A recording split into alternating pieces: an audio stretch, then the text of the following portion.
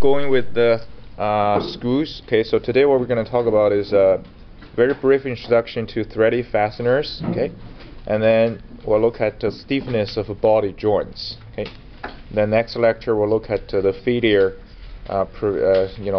criteria in terms of body joints. Okay. Okay, so threaded fasteners.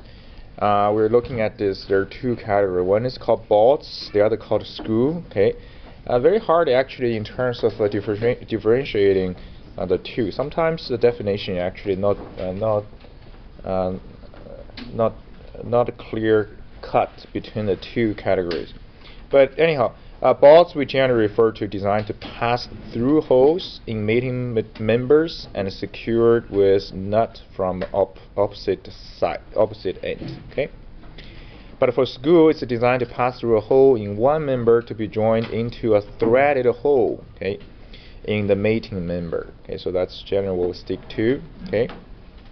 So what does that mean is basically, if I look at this diagram here, okay, so according to our definition, which one would you think is a bolt? Which one would you think is a screw? The left side here is bolts, right? Yeah. So this generally we call it cap screws or screws. Okay. In terms of fasteners, okay, so either it has a tapered shank or non-tapered shank.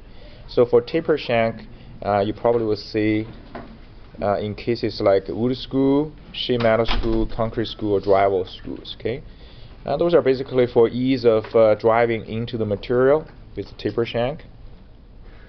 Non-taper shank, cap screws, bolts, hex bolts, stud, eye bolts, those things. Okay. Yeah.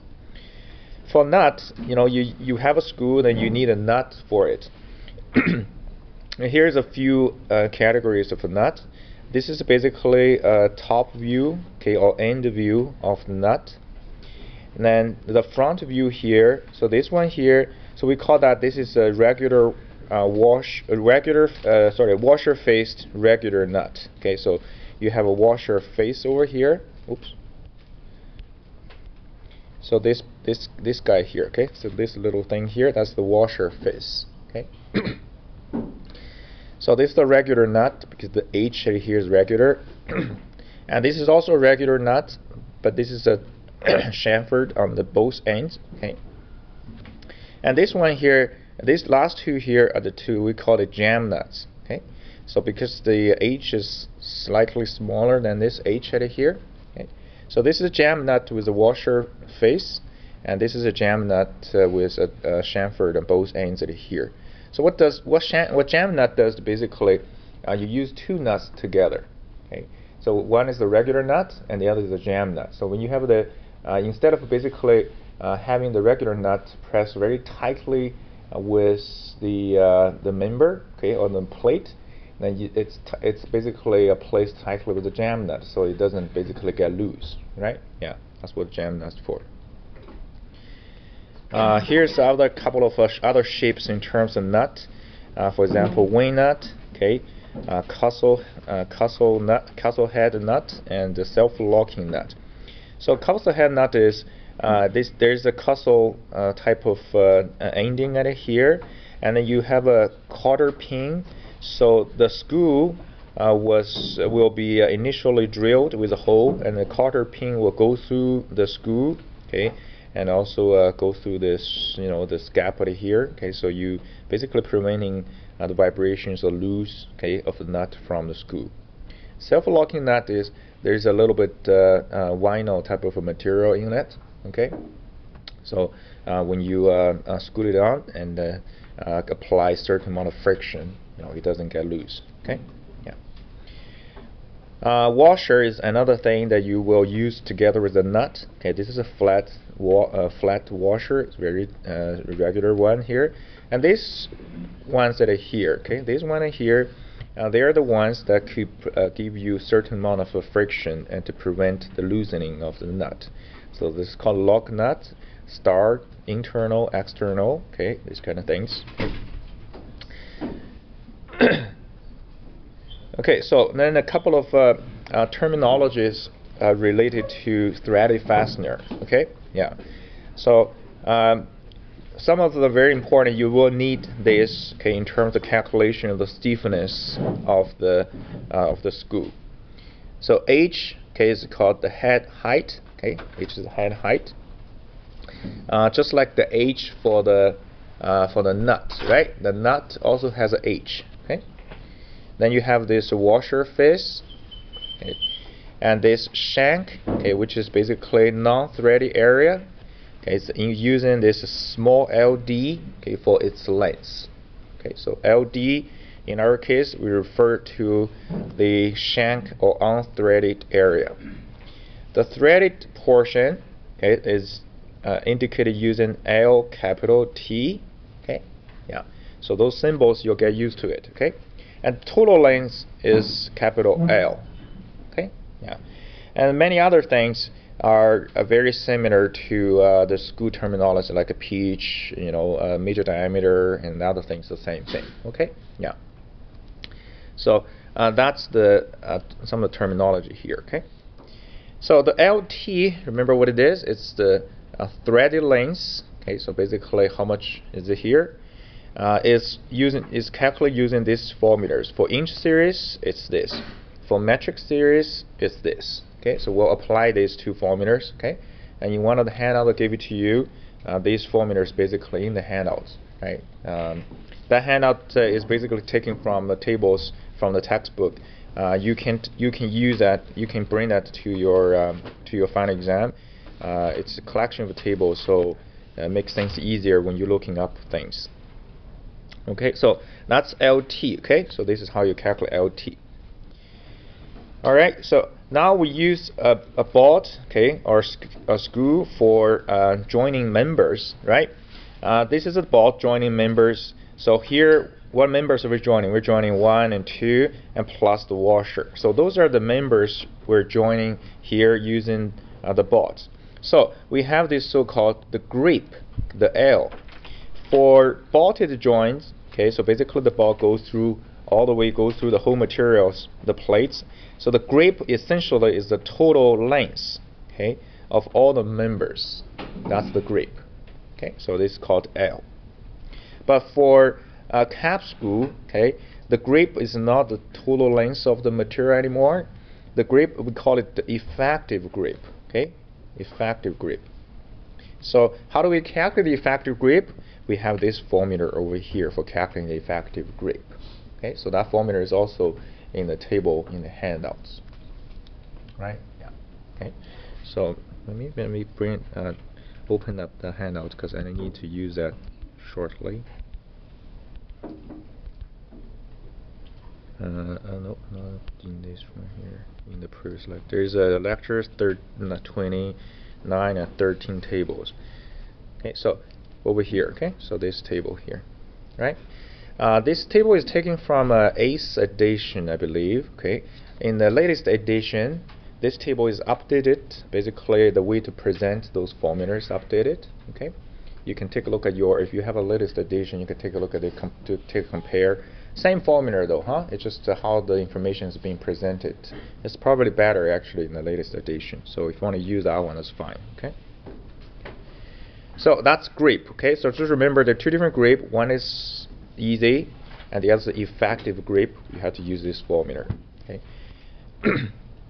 Chances are I will test it's this case study here, because it's pretty typical.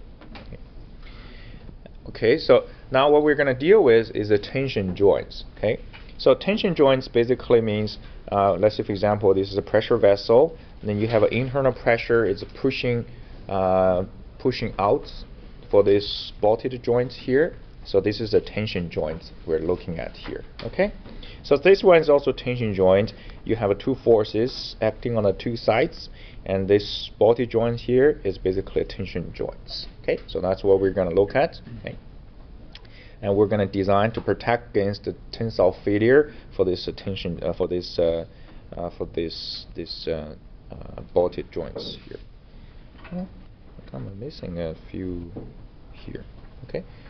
So anyway, so let's now look at how the step-by-steps in terms of how do we design for the tension joints here. But the first step we need to know is this. Okay, So first topic is we're looking at is for these tension joints is the stiffness, okay, of fasteners and members. Okay, so in order to design for the tension joints, this is the first two pieces of information we need. What is the stiffness of the fastener? What's the stiffness of the member the fastener is clamping?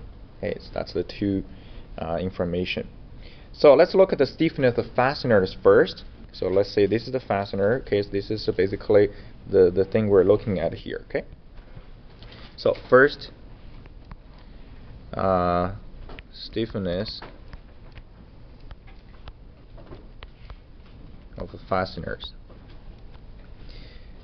Okay, so first let's talk about the stiffness concept. Okay, if you recall in the in your mechanics material, this is a typical formula we used. Stress equal to F over A for tensile test, and then you have the strain, which is defined as the deflected length minus nominal. Okay, and then the delta change over the nominal is a strain, right? So at the same time, your sigma equal to the Young-Small formula times this strain at here. So the three formulas together, you will have a delta equal to F naught L naught over AE. Okay, so you will have this formula here. So delta is basically the deflection, F is the force, right? F is the force. So you can write this formula in terms of F equal to AE over L naught times delta. Okay, and that's basically in the same format as F equal to Kx, right? As a spring, F equal to Kx. X is the deflection. So apparently, for the stiffness we're looking at here is what? The K will equal to AE over L naught, right? That's the stiffness. Okay? Yeah. So this is the stiffness, and first we're looking at the stiffness of the fastener. So then, if I go back to my fastener over here, right? So if I look at the fastener here, this is the fastener we're using here. So the fastener where the stiffness we're looking for is actually contains two portions.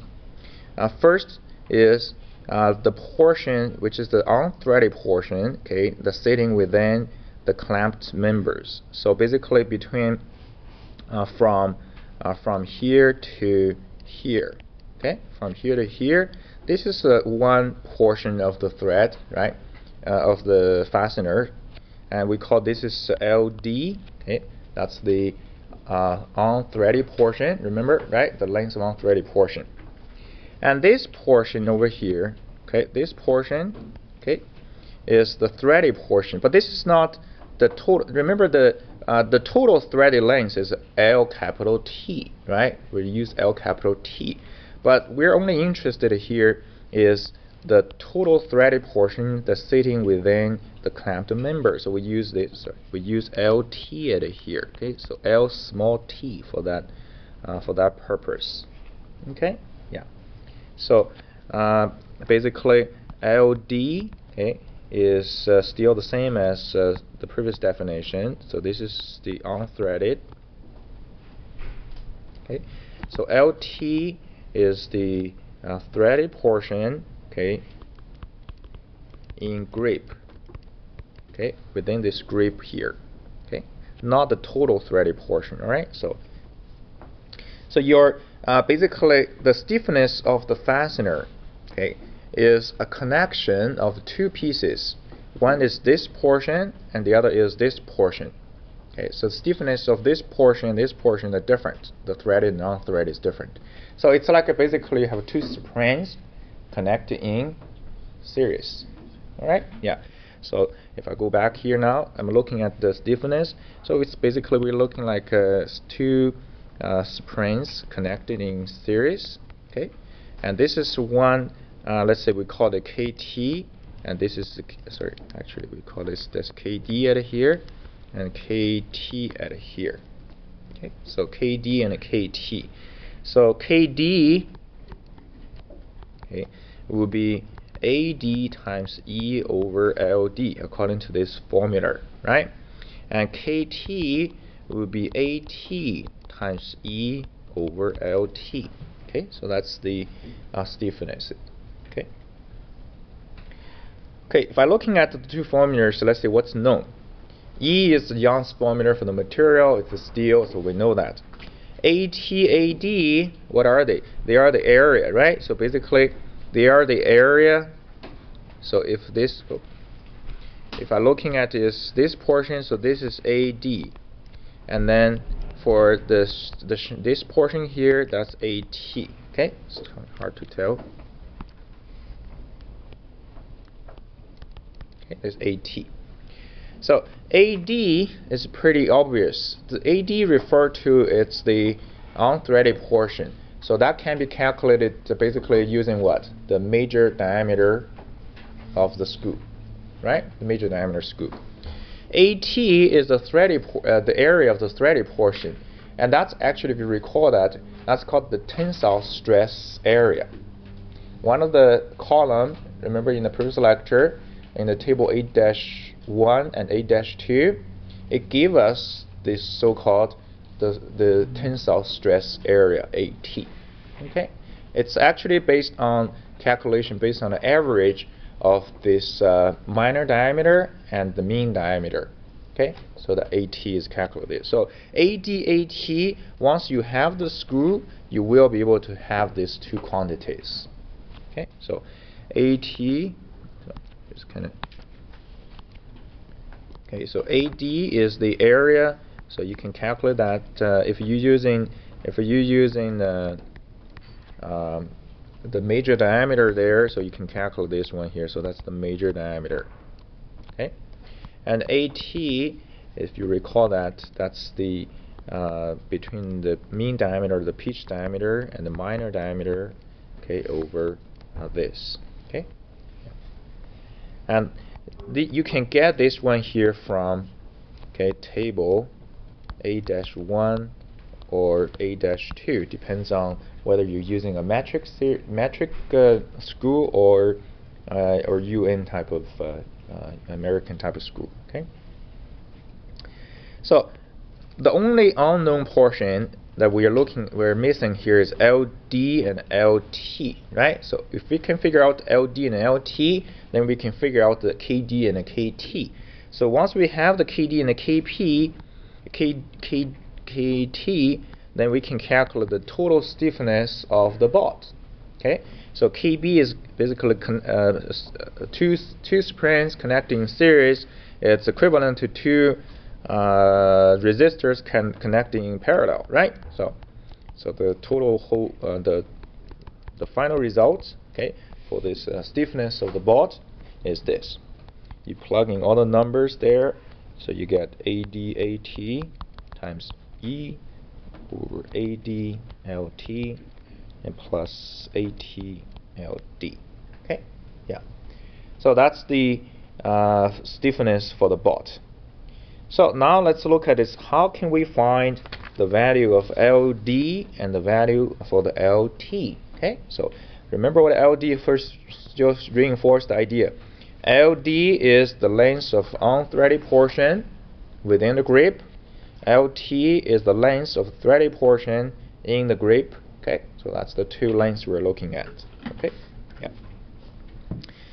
So here is I'll use an example to go through the process in terms of finding the stiffness, basically finding the value for LT and LD. Okay, yeah. So just to emphasize, I test this absolutely 100% in the final exam. Okay, so you know I said it clearly now. If you don't pay attention, that's up to you. Because the reason because you get one number wrong within this process, the rest of the calculation will be wrong. Okay, so that's the nature of the calculation. That's why I want you to be careful, in terms of the steps and also in terms of reading the tables. Okay, so let's look at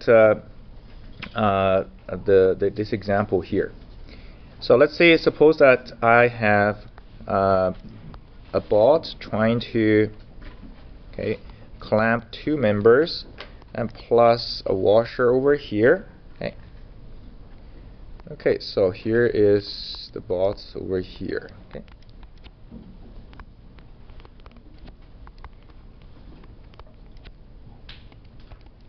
Then you have a nut at this end.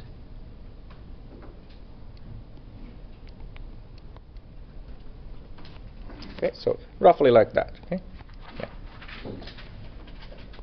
And there are probably certain portion of threaded portion over here. Okay, so there are two members plus one washer. Okay, so what do we know? We know that for the two members, the thickness of each is 14 millimeter. Okay, so the bolt we're using, it's M14 times 2. Hex head bolt.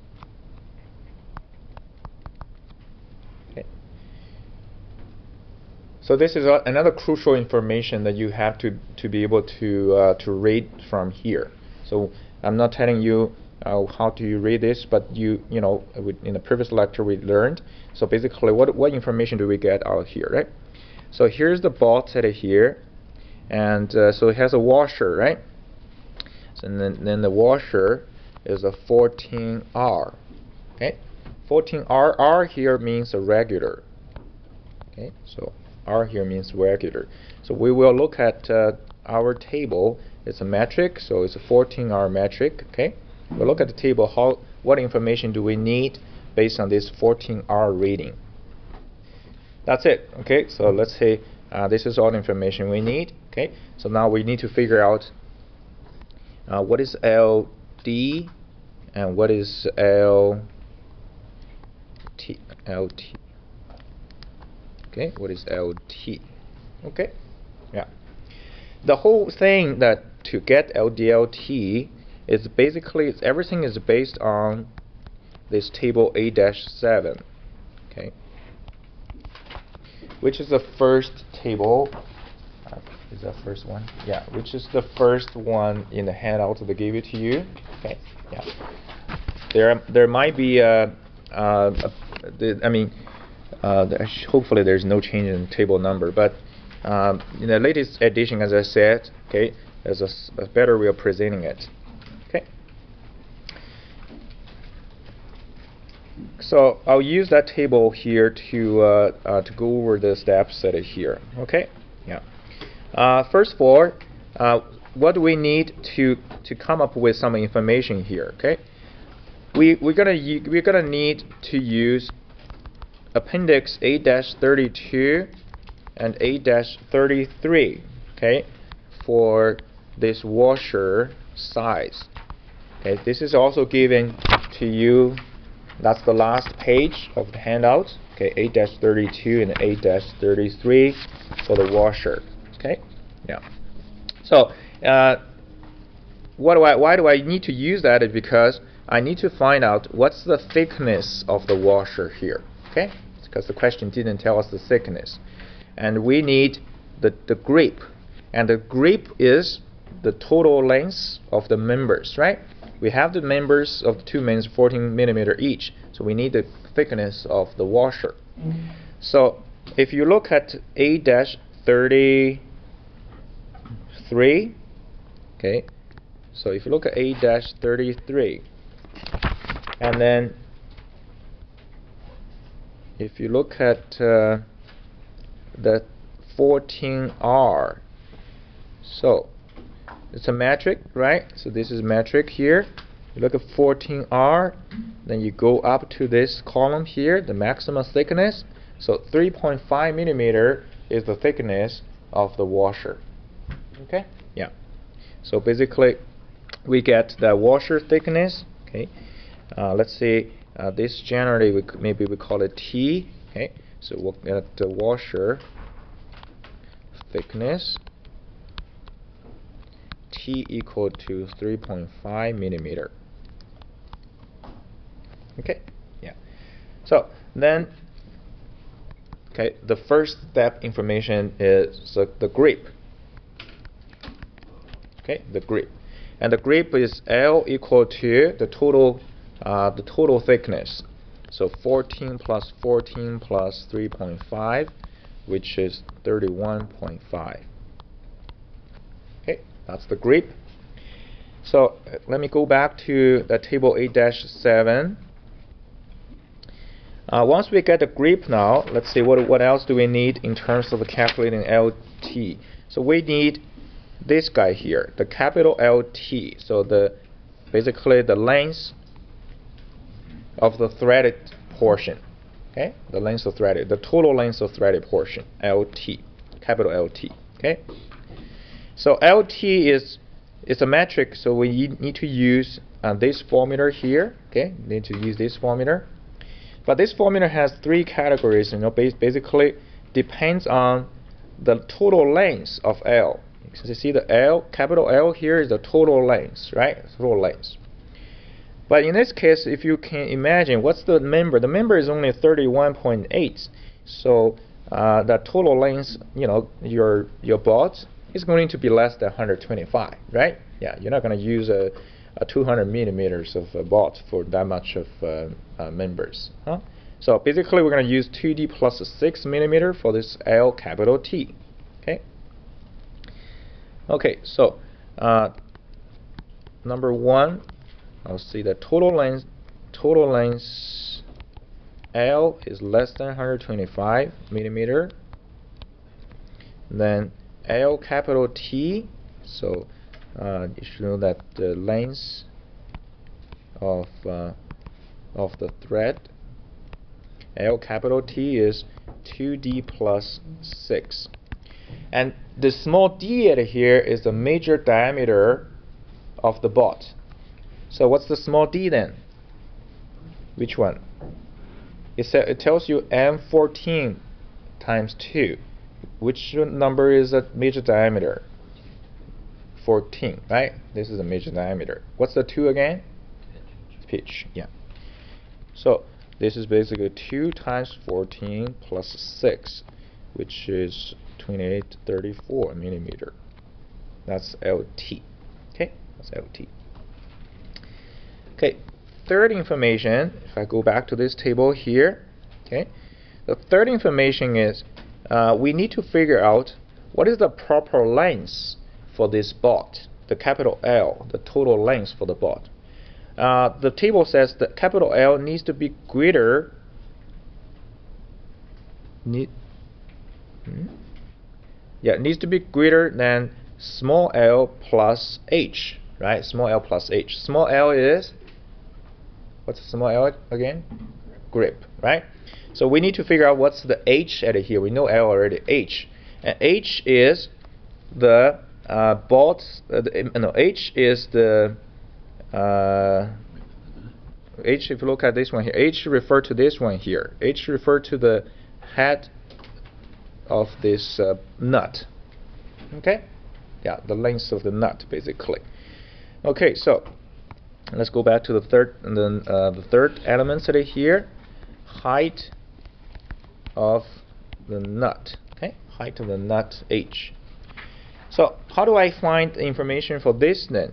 We use table 8-13.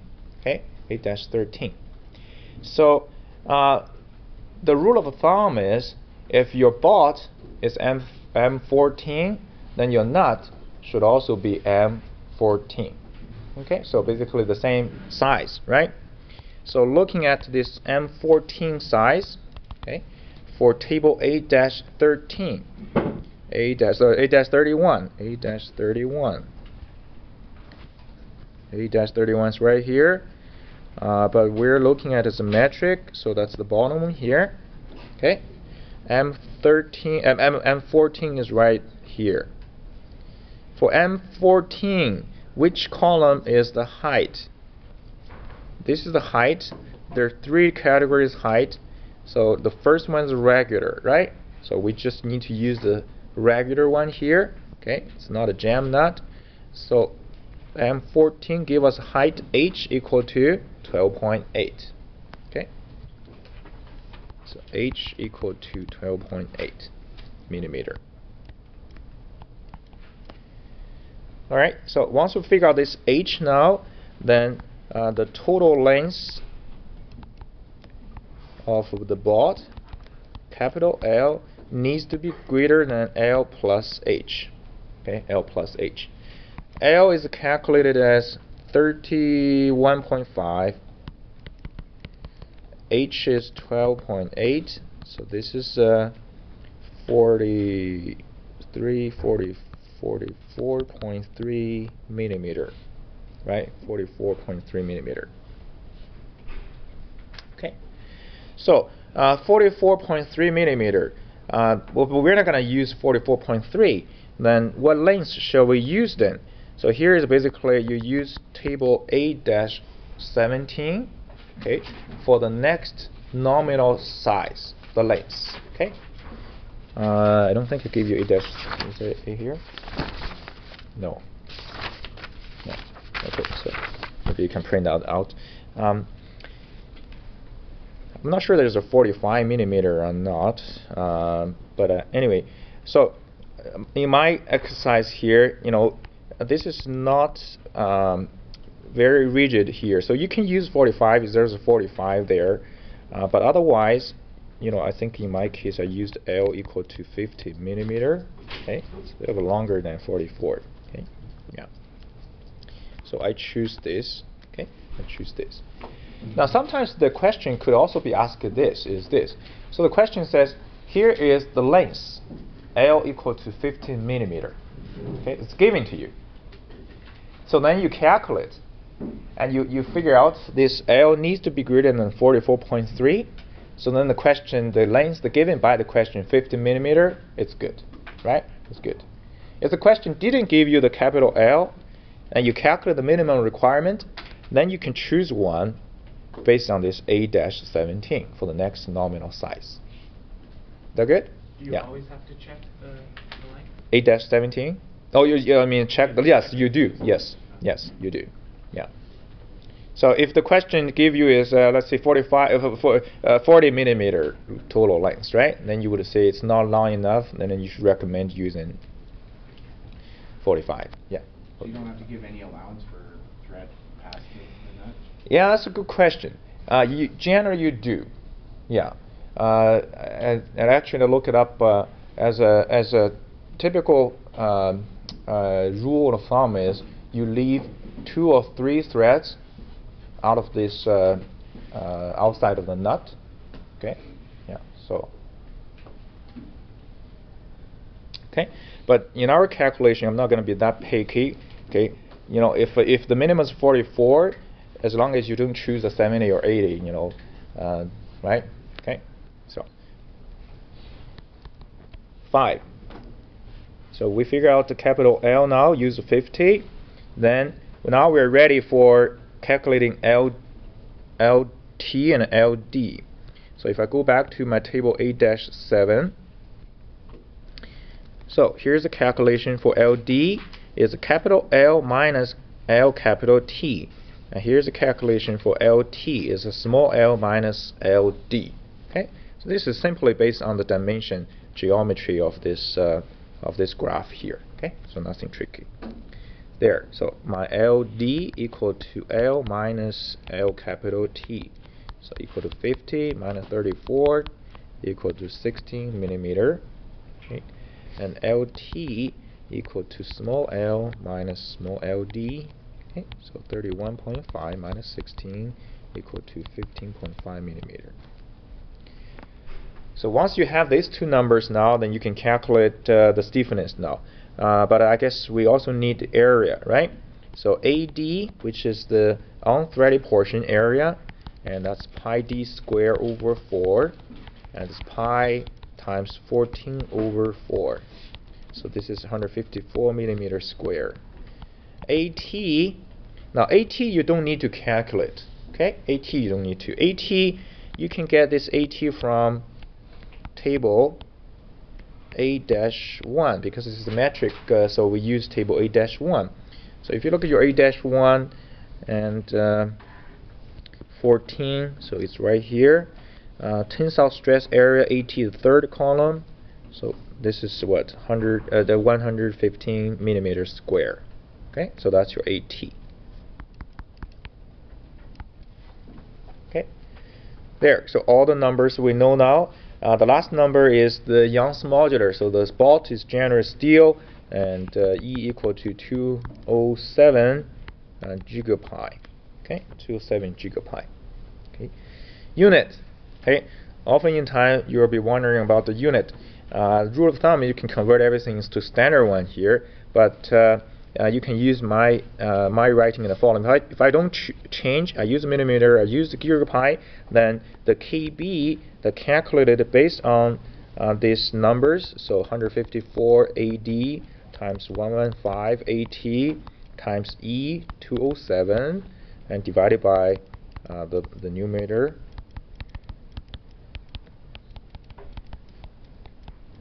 Okay, so no change in terms of units. So basically millimeter, square, and gigapi. The unit you get based on this calculation is meganewton per meter. Okay, so meganewton per meter. Stiffness unit standard is a newton per meter, right? So the calculated value here is a meganewton per meter. Okay, yeah. So good. So that's the yeah. Did it say the question was coarse pitch? Yes, it's coarse. I guess I should see that. Yes, but well, let's see, right? What is the M14? Yeah, so it's a 14 by 2, right? 14 by 2. So you can see the pitch for the fine is 1.5. So yes, it's a coarse, right? Even we don't need to see that actually, right?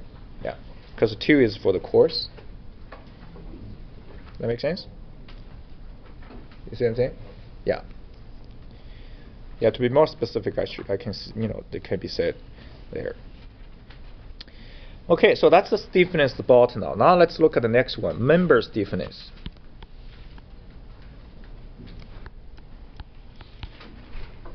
Okay, so this one is generally a more challenging part than the bolt stiffness.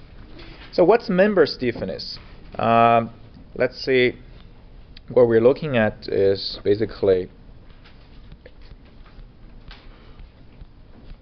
it's this guy right here. Anyway, maybe.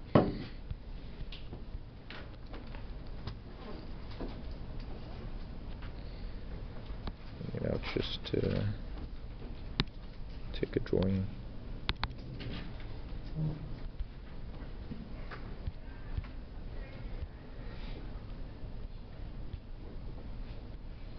Okay, so here's the member stiffness we're talking about here.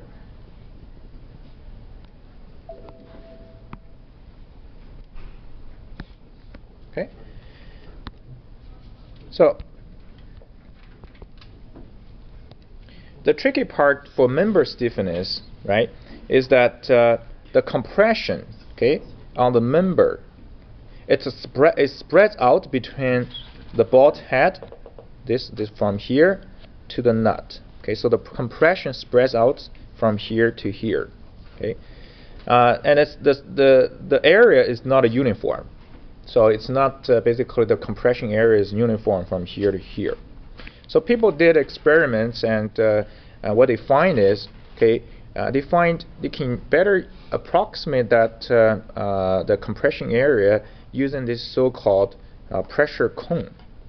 Okay, so basically between the bolt head and the nut, the pressure, its distribution is a symmetric cone. Okay, it's a symmetric cone. Okay, the key word is symmetric. Okay. So based on this cone, we will be able to calculate the stiffness. Okay, yeah. So the cone has an alpha angle. So this alpha angle here, as we're gonna see that it takes as a 30 degree. Okay, as a 30 degree right here. So how do we calculate this this pressure, this stiffness based on the pressure cone then? And the second of all, the pressure cone also has started, okay, basically right underneath that washer face, okay, right underneath that washer face. And this initial width, okay, right here, so this initial width here is, we call that D. What?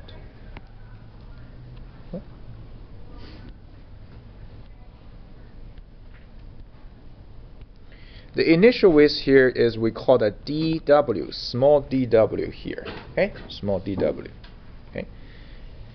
Again, this is the major diameter, okay, of the bolt, okay.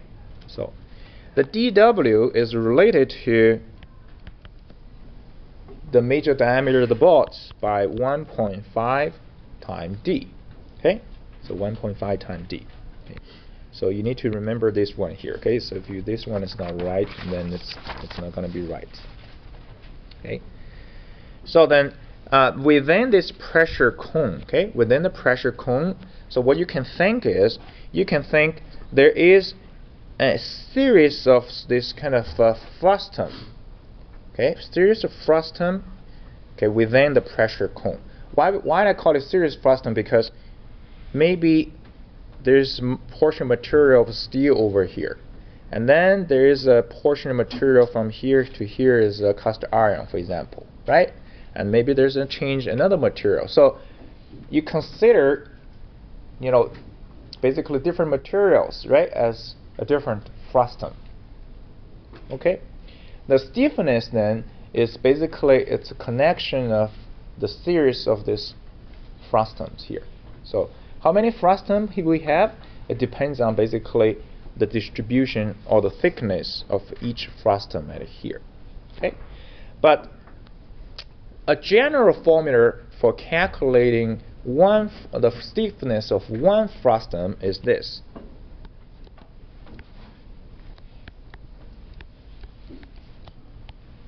So general formula for K for one frustum, okay, is this.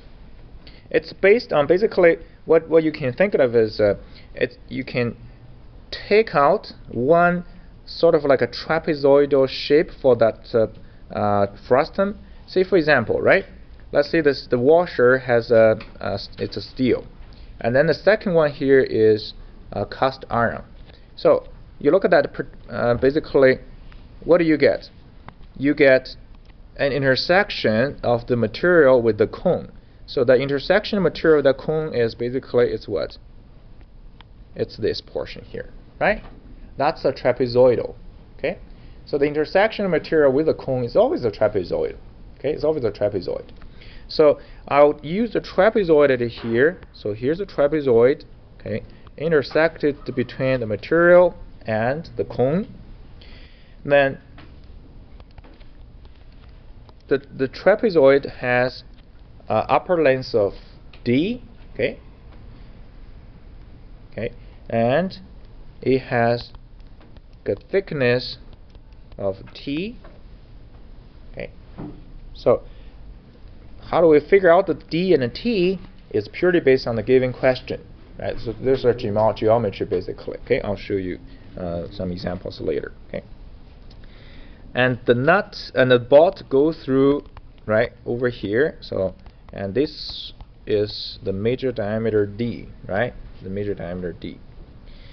And here is angle alpha, okay, of the pressure cone, okay. So that's it. Then we are able to calculate the stiffness of this one frustum or this one trapezoid.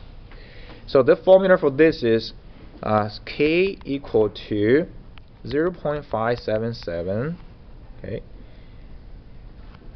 Well, maybe maybe I'll give you the initial one here.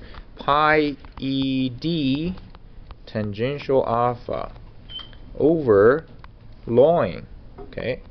A numerator over denominator. And the numerator is 2t tan alpha plus capital D minus small d, capital D plus small d. The denominator is 2t tan alpha plus d plus small d plus multiplied by capital D minus small d. Okay, so this is the general formula for calculating the stiffness of one frustum. Alpha is 30 degree. If I plug in 30 degree over here, so this formula K, okay, you can directly use this one. So 0.577 pi ED and over ln, okay, 1.155 T plus capital D minus small d, capital D this, okay.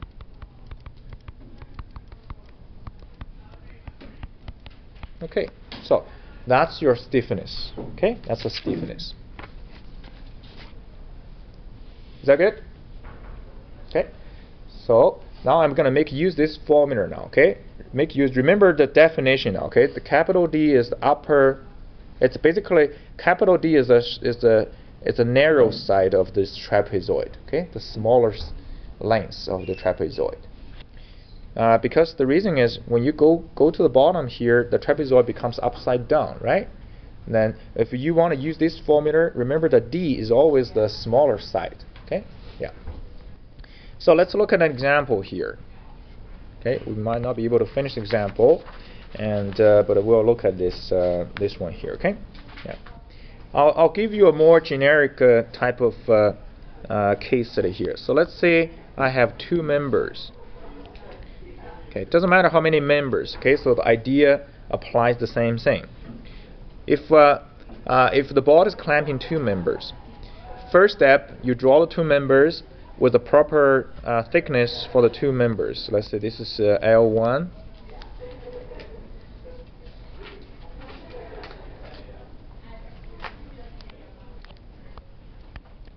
And this is L2. Okay, yeah.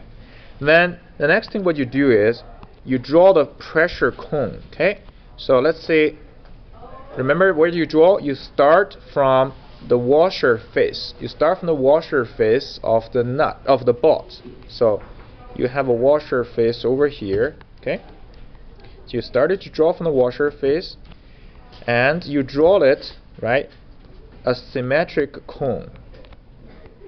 Okay, and then up to the other end. Okay, draw a symmetric one. Okay, yeah. So the initial width of the pressure cone, if you remember, how much is that again?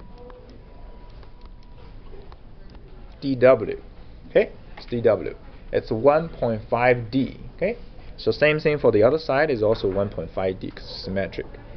Okay, so once you draw this symmetric one now, then you need to figure out where this center line is, because that's somehow you need the information here. Okay, so then you look at this one here. Now the next question you ask is, how many frustums or how many frusta do we have for this particular case here? Let's say this is a cast iron and this is steel. Okay, two different kind of material. Okay, if it's a two different material, how many frustum do we have? Just two? Three, right? So where are the three here? One trapezoid here, and